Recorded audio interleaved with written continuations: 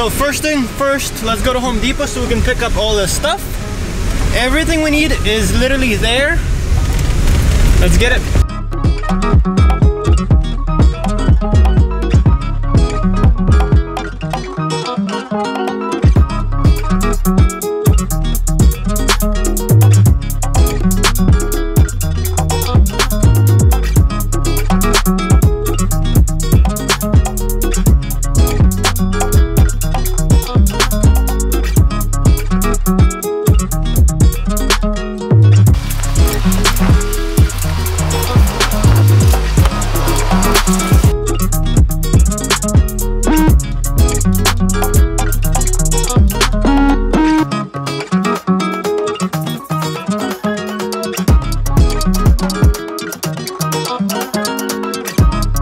So first things first, you want to sand your board, and what I did, I just sanded it lightly because it was already pretty polished. And after that, I put a couple of layers of paint. For me, 2 layers of paint worked well. This is actually my second time doing this, so I already done one board, and this way I'm going to have 4 different colors, which is pretty nice.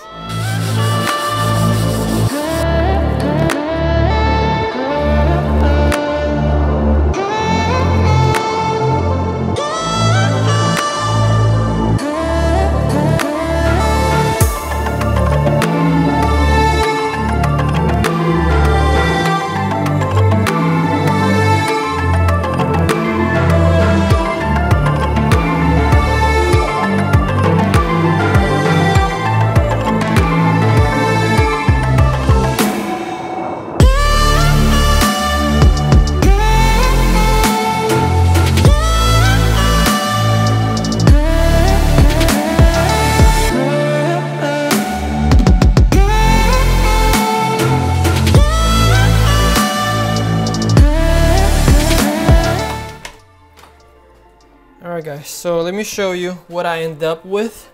These are my little, as you could call it, Flatlay backdrops. And I have 2 of them, which is basically 4 colors, as you could see what I have done there. And I'm pretty happy with the results. I also have one here, my old one. It's more matte looking, that it doesn't even look good anymore. And because it's all dirty and has lots of spots in here. But it's done its purpose, and it's been a good old friend with me. But I didn't polish this one. That is the biggest difference between the ones I have here and that one. These ones are polished, and the results are incredible. Can't believe for $15 from Home Depot you could get this looking so clean. Check out the other side. What? This was $15 for the wood, and come on, this is the best backdrop you could think of. Like seriously, let me show you the other 2 sides. They came out incredible. So this one is kind of like grayish green. It's more of a gray, but again, you could see it's shiny. The light reflects in there, and it's huge. I mean, it gives you a lot of room to actually shoot photos on, because a lot of times when I have like these type of backdrops that you order online, they're cool, and you get like these patterns that you won't be able to get because you can't draw something like that, right? You can't paint something like this. But they're much smaller, and they also come in double sides.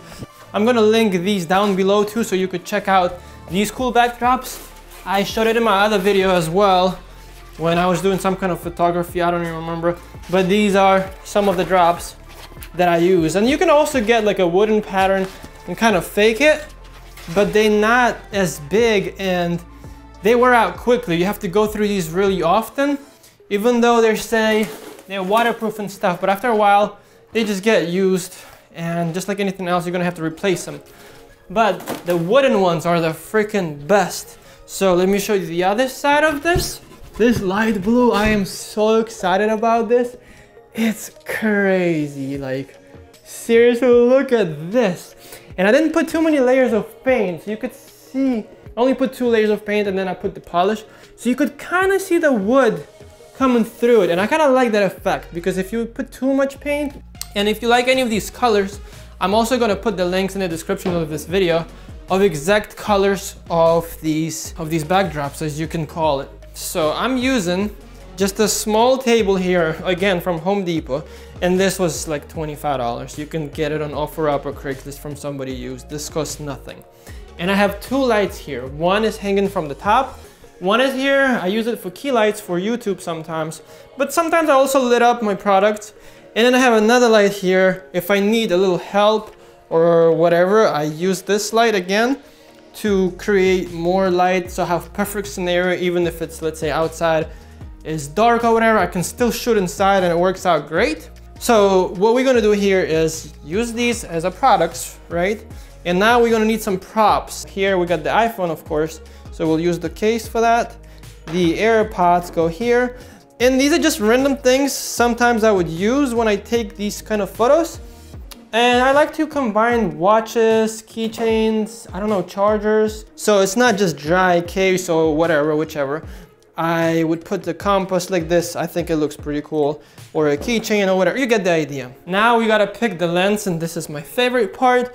Usually for product photography like this, I like using 24-70 at 2.8. For Flatlay is great.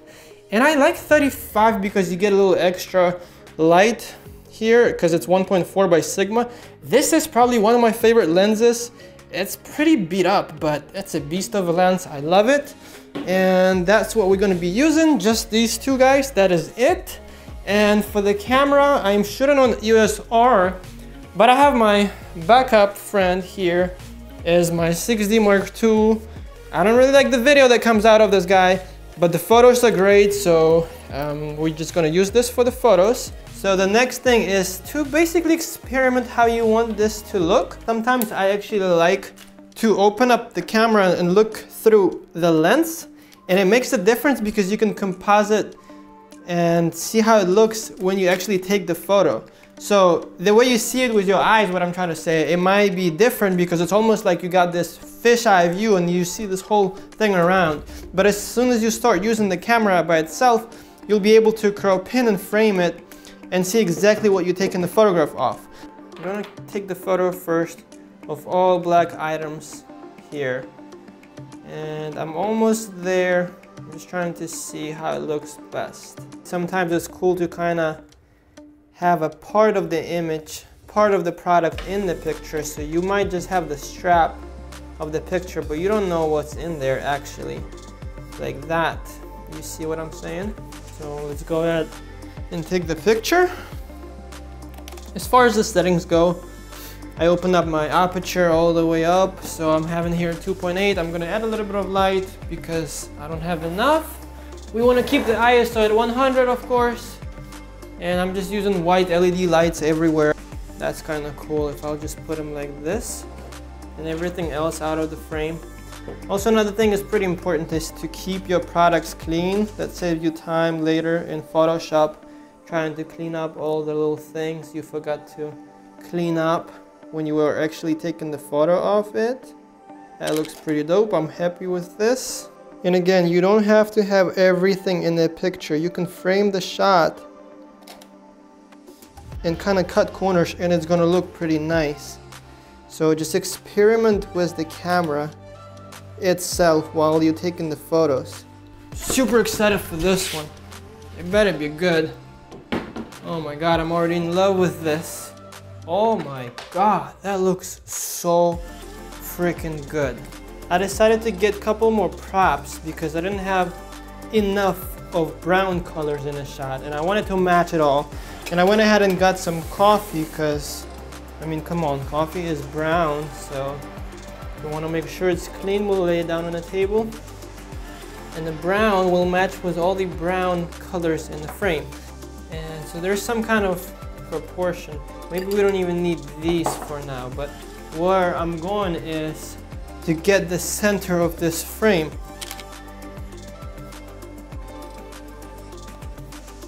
We'll just mix and match everything in this shot. I like what I see, but my camera might see a little different. I'm gonna try to take a picture and we'll see what happens. Okay, here we go. Very interesting. I really like this one. Yeah, that's great. So also let me show you a couple more shots that I did with different backdrops so you could see what else you can make with these. Also, one important thing, I forgot to mention that I also used macro lens. I have 102.8. It's Canon version. It's not an L lens, but it's a cheaper version. But it works as well as good. It's just not weather sealed, but the results are literally the same.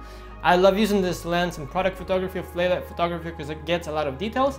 And I like using higher apertures, meaning I guess lower apertures, like 5.6 or 7, so you don't get just like narrow thing in focus and everything is blurred. Also sometimes because of the reflections, I don't use the lights in here in studio. I just sometimes use flash. And the way I use the flash is I point the flash up and I have like a big board, and then you bounce the flash up so the light bounces from the whiteboard and just goes down and lightens your Flatlay. And it looks nice and neat. And sometimes you get rid of those reflections the video lights are reflecting. By the way, I use the flash by the brand of Yongnuo, I think that's the way you pronounce it. It's very cheap, it's under $100, but it is as good as Canon and it does exactly the same job. Well, that is it for me. I had way too much fun creating this project. It probably took me like 2 or 3 weeks to make this video. I'm hoping you guys get inspired and creative and gonna create your own product Flatlays, because it would be cool to see if you guys would share yours. Also, I would love you guys comment below your favorite picture out of all these that I took using these boards. And as always, don't forget to like this video, subscribe to my channel, and peace out. See you in the next one.